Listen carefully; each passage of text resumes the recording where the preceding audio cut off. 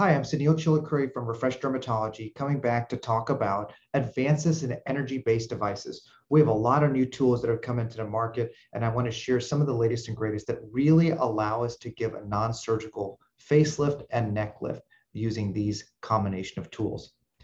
The interesting part is to see how it's changed the paradigm of what we can do. In the past, up until recently, quite frankly, I used neuromodulators and fillers as a first gateway type procedure to encourage the patient to gain trust in what we can do and then go after the skin or re-enhancing the overall features of that patient. With the latest that we have, I find that we can offer better tools with energy-based devices before we go in and add structural support in most cases. In some places, you're going to find there's such descent of the fat pad, or you're going to find that there's such a deficit in certain fat pads that you may have to add structure first. But let me share with you some of those advancements that we have here in 2022. As you can see, I've had the opportunity to work with a lot of different companies, and all of these companies have allowed us to bring new technologies into the market that give us the opportunity to enhance our patients' cosmetic lives. When we talk an overview of the energy-based device that we currently have, you can see we have a wide variety going all the way from surgery, going down to something more recent, talking about the plasma pens that have been reintroduced. It's not a new technology, it's just been reintroduced. And I'm a little bit cautious about that technology right now because we're still seeing quite a bit of hypopigmentation in both, anywhere from skin type 1, of course, to skin type 6 as well. Let's talk a little bit about lasers versus fractionated radiofrequency technology. When you talk about a laser, it's a single wavelength of light, and oftentimes you're limited to the depth that it can penetrate into the skin. When you're talking about an Nd:YAG laser, that goes about the deepest that we can penetrate. That's anywhere from 1.2 to 1.7 millimeters under the skin. If you're talking about a fractionated radiofrequency device, fractionated because you're not involving the entire epithelium, you're putting tiny needles in and using different types of devices, some with insulated, some with uninsulated needles, we're able to very specifically place that energy inside the skin. The biggest difference occurred in 2020 when I stopped using a lot of these ablative devices. And the reason is we didn't know what was going on with this coronavirus. And we knew that some of the airborne particles could possibly lead to complications. So at that time, I was involved with an in-mode research study showing what's the amount of plume that comes up by using a ablative laser, such as a CO2 resurfacing laser, versus using something like a fractionated radiofrequency device, where the needles are going in, there's no plume, there's no concern. And this it's also important when we're talking about the utilization of any of these devices for things like viral warts. So when you have that virus, you're causing an airborne change. Can that affect our respiratory system? Can we catch that virus as well? So this was kind of the predecessor in 2020 that led us to this research, and we're using more of this radiofrequency than ever before. But I'm finding also that with the newer technologies, we're able to use it more effectively, and it's all in understanding how it works. The number one thing is to understand that radiofrequency is not the same thing as laser. Laser uses the box. That big box is going to generate the energy. Radiofrequency is going to use the water component of your skin to allow frictional change that creates heat. That's the biggest difference that's inside there. So radiofrequency energy generates inside the skin rather than externally. When you're talking about radiofrequency overall, there's a difference between fractionated radiofrequency, which we're talking about using needles to introduce, and bulk heating. When you talk about bulk heating, there's a lot of different devices that are out there. For instance, there's Sturmy Smooth, there's VeloShape, there's UltraShape. You can also use things like Exilus and Exilus Ultra that allow bulk heating. So there's no penetration of the skin with anything. It's just applying that radiofrequency current over the skin to then cause the water molecules to start rotating and then create friction that creates heat and then thermal damage. When you're talking about fractionated radiofrequency with needles going inside the skin, there's a variety of different ways that this energy can be introduced inside the skin. There's insulated needles, there's both monopolar, bipolar devices, and uninsulated needles, in which case sometimes epidermal cooling is required. And this is something that's changed over the last 2 years. It's a simple mechanism. And all you're doing is you're changing the polarity of whatever that needle is, or putting the plus to the minus. So in some of these cases, you have a plate that has all the needles. Let's say there's 26 needles, and those needles are going in. And in some cases, depending on which the device is, on that plate, one side is going to be negative, one side is going to be positive, so that current is arcing across all of those needles. Not quite as efficient on the edges as it is on the central needle. So that's something to be aware of. Other devices that were fancier, you're going to have a polarity that's in between the two needles. So alternating needles, one needle is going to be positive, one needle is going to be negative, and so the energy is coming from there. Now remember that water molecule is also charged with the positive and negative side. So when the positive gets close to the positive side of the radio frequency gets close to the positive side of the water molecule, that will push it away like a magnet does. So that starts the water molecule to start rotating. So all the radio frequency devices that we talk about are definitely dependent on the water content. So sometimes when patients call me or clients call me who are using these devices, so that's physicians, healthcare providers, are asking me, why did I not get the best results? The first question I have to ask is, how hydrated was that patient? How hydrated was that skin? And so you do have to encourage your patients to have better hydration, so that whether it's internally or locally, closing up the transepidermal water loss channels to improve the overall hydration of the skin. So again, going back to this diagram, I want to show two different types of variations that we have more recently. One is focused radio frequency. So what this means is introducing a single 1 to 3 needles inside the skin at one sitting in one insertion point, and allowing really almost like a heat gun. So you're very hyper-focused. You're talking about a smart bomb versus an atomic bomb when you're dealing with the skin. Here's an example of a 56-year-old woman who comes in, and her chief complaint is she has droopy dog eyes. And she does. She looks more tired in person than she does on this picture here. And so what we found with physical examination, she actually has fat pad herniation. On one side, she had 2 of these fat pads that are herniated. On the other side, she has 3. And you can see there's 3 major fat pads that come across the lower eyelid. So the medial fat pad, the middle fat pad, and of course the lateral aspect of the fat pad there.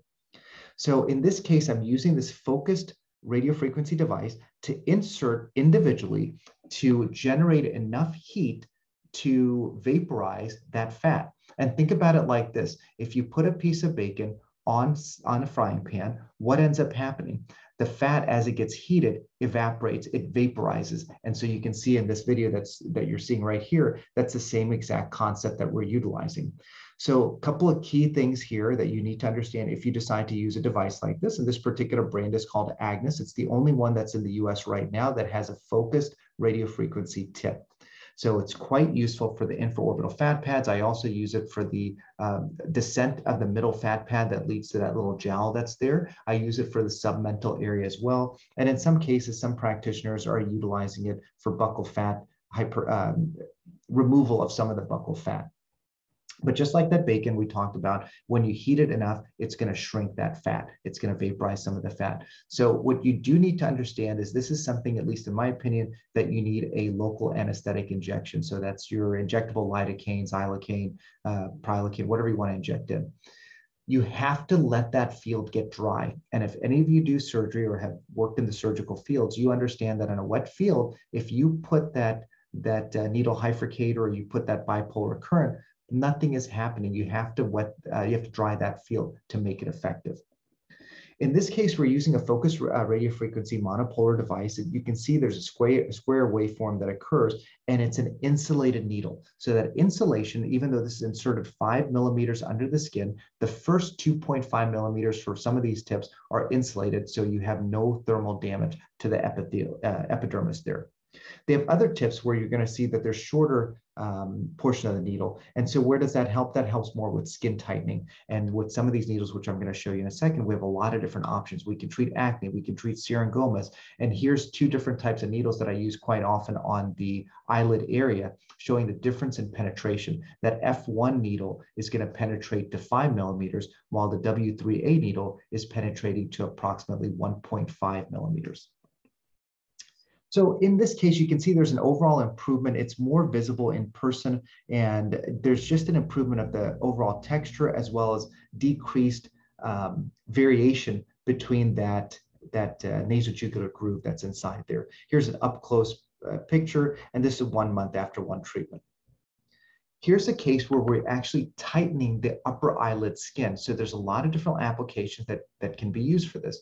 And again, think about it like using a smart bomb or a heat gun. So what can we do? We can vaporize or tighten up some of the skin by putting in small amounts of energy into the skin. And here's an example where we just treated one eyelid. You can get an example of what's seen here. And this is after treating just the right upper eyelid and comparing it with the left side where there's very evident dramatic chalasis. This is 1 month after one treatment here. Other options that we have, we can treat acne, we can treat syringomas, we can treat, of course, under eye bags like we discussed. And all of these needles are going to be micro-insulated, so it's safe to treat just by inserting into the epidermis, but the epidermis is going to be protected.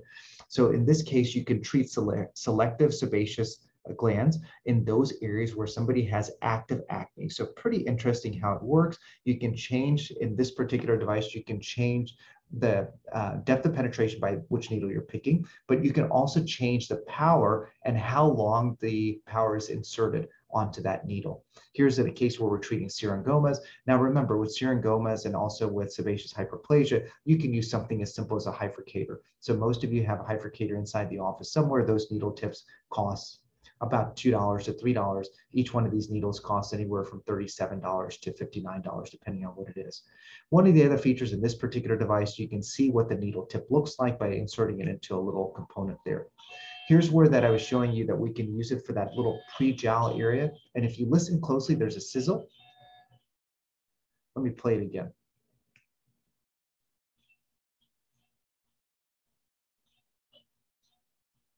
Where you hear that sizzle, that's the fat that's being destroyed. So I call it the sound of success, where you're decreasing that fat. And you're going to see, here's an example of 1 month after a single treatment session, significant changing in the jowling and the pre-jowl area. So this is my go-to device when we're treating of anybody who might have been a Kybella or deoxycholic acid candidate. The cost of the consumable is $59. I already own the machine and I don't have to pay for each vial. So as seen here, you're going to get an improvement at 1 month, but over 3 months, it gets even better. Here's another example. This is courtesy of my friend Larry Hellwig, who's at Clear Skin Solutions, and this is 4 months after single treatment. I've created a new protocol where we're utilizing this device as well as a multiple needle RF microneedling device, and we can truly do a non-surgical neck lift, and it's pretty remarkable what can be done. What other non-surgical submental options do we have? Well, of course, we have cryolipolysis. We also have laser-based devices and heat-based devices that can improve. When you talk about the multiple needles that are going in, so that's the fractionated radiofrequency device, there's an interesting concept here, and this is a concept that applies across all of the devices. Right now, there's 19 different devices inside the space, and most of them are going to be about the same as long as the motor works properly and the needle is properly inclined with the sharpness and what's going on there. Some of the devices will allow you to change how long the energy, the radio frequency, is applied internally. And here's what happens with those where you cannot vary it. This is what happens after one single pass where the heat's on for 500 milliseconds. Here's after 1 second, here's after 2 seconds, and here's after 3 seconds. The reason I chose 3 seconds here is because the original maker of the device, or the original device that was in the space, was called Profound, Profound. I'm sure many of you have heard of that particular device. That device is still around. They've changed the temperature that it stays at, the length of time that it activates inside the skin from 3 seconds to 2 seconds. And when people talk about a one and done, or it's almost a one and done, you can see by generating this energy deep inside the skin, you're going to actually tighten the muscle because it's causing that contraction. It's going to destroy some of the fat while also causing collateral damage with heat that leads to neocollagenesis. When we talk about the different devices, remember I told you there's 19 different players inside the space. Do all the devices actually go to the depth that's set into there? Well, do you think it's true or false? Unfortunately, it's false. I'm going to show you an example. This is an Instagram page. It's not my Instagram page. This particular device is literally bouncing off the the skin. And so they're so excited, the poster of this device. And if you look at it, not even in slow motion, that 3 millimeters is nowhere near that. So pay attention to the motor of anything that you decide. The second thing you're going to find is that the needles are not exactly the same. So when you look at high power photography, this is just using a little bit, it's a macro lens. You can see that there's different sharpnesses of each one of these metal alloys. So make sure that you understand what the differences are there and see what happens. Remember, I told you about the motor. So you also do have to pay attention to motor. I'm going to show you three different devices, all set at the same parameter of 2.5 millimeters depth, just using gelatin, old-fashioned Jello that my mother made for me and put it inside cups for me. So look, all of these are going to be at 2.5 millimeters. Watch the insertion on the screen and see, there you go. That's a 2.5. Here's the next two devices. And they're not nearly penetrating the way that it should. In the middle device, yes, the motor is getting to that depth, but look what it's doing. It's actually pushing some of the skin internally. So what you're going to notice is the needles are different in that case. It's not just the motor, but the needle, because it has a little bit of microscopic sharp edges, is pulling the skin inward. Unfortunately, and I'll play this slide one more time, if you look at the device on the right, it's not even close to penetrating 2.5 millimeters. So again, when you're wondering why there's differences in outcomes between all of these RF microneedling devices, ask your question of how powerful is the motor? What are the needles that are being given to me? And make sure that you're going to allow success with your patients by picking the ideal device. Here's the case study of a 54-year-old woman, and she's concerned that she has this loosey-goosey neck. And so what other devices can we offer? Well, you can have the radiofrequency fractionated device like we described, and here's how it works. It's going to go inside the skin, just like we talked about, and it's going to allow penetration at the proper depth. This happens to be the InMode device, but there's multiple ones that will get to proper depth.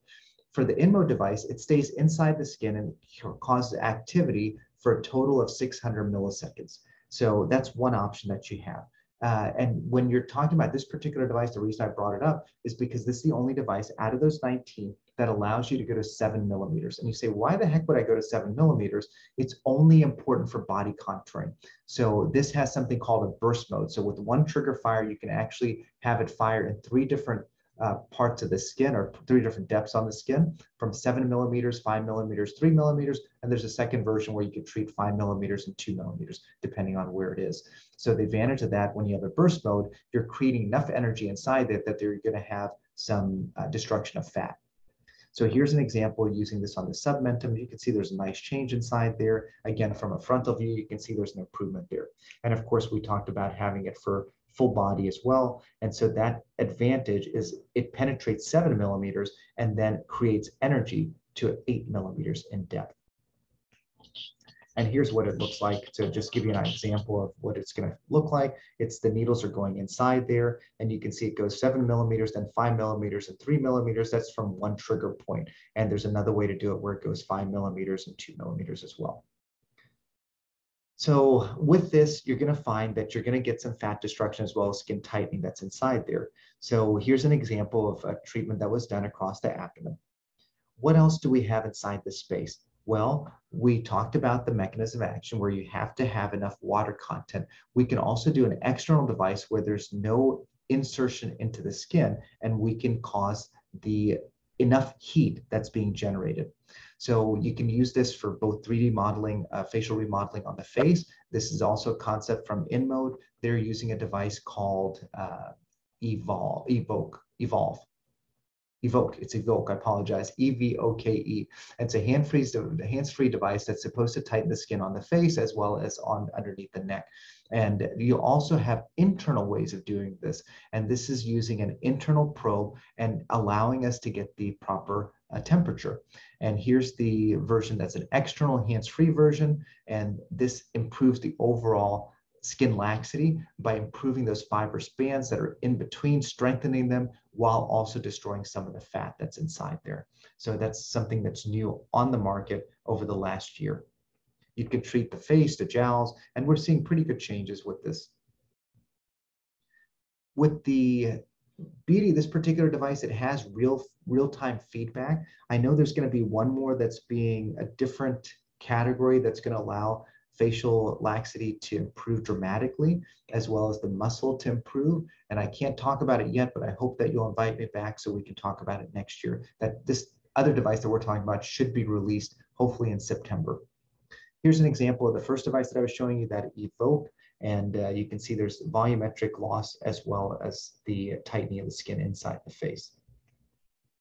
For body applications, what else can we use? Well, we can use that same broad bulk heating to improve the overall skin texture as well as destroy fat. And if you came to any talk that I gave before, we talk about it's not the brand name, but how much energy that you can put over a period of time. So if you can heat the fat to 41 to 47 degrees, really 42 to 47 degrees, and you can maintain that temperature for 20 minutes, you're going to have programmed cell death, which is called apoptosis. How does radiofrequency work in this case? Well, we know that the skin transmits that radiofrequency energy 10 times more than the fat compartment, and we know that the muscle conducts it 20 times more than the fat compartment. So if you think about that, there's more water content both in the epidermis as well as the epidermis, dermis, as well as the muscle components there. As a result, where the energy slows down, creating heat, is going to be inside that fat. Any questions that I can answer? I hope that you'll reach out to me. You can DM me anytime, and we're happy to share what's coming up in the market, and look forward to seeing you in person. Again, DM me anytime on Instagram. My handle is @RefreshDerm. I'm Suneel Chilukuri, board certified dermatologist from Houston, Texas. Thanks again for joining me.